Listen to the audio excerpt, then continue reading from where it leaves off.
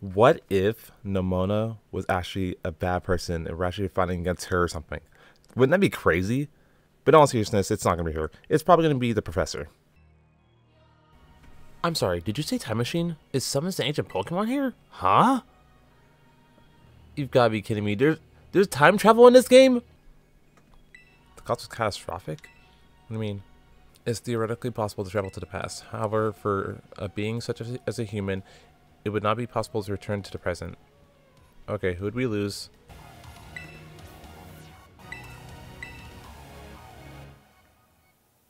Hold up, I think I got it.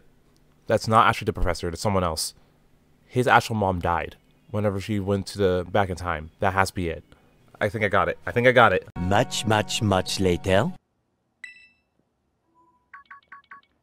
Hello, children. I'm sorry. Why is everything in here all busted up? I'm sorry. Hello, children. Come again? Was I freaking right? Oh, was I right? That's obviously not Professor Sada. Sada, whatever. Oh, this got so creepy so fast. Initiating restart. Was she like a robot or an AI? What's going on? Human presence detected within the serial lab. That is a freaking robot. Oh my god.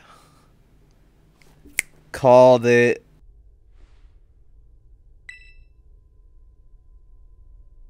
And there it is. I was about to say, no final boss?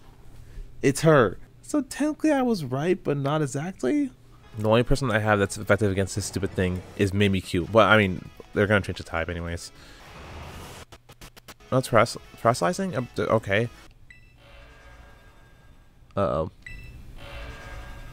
Threats to time machine detected. It's another...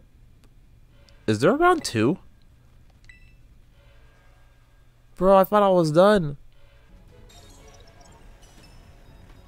Oh. I shouldn't have opened up my mouth. I was wondering why they didn't terrestrialize the last Pokemon. This is why. I hate everything. Come on!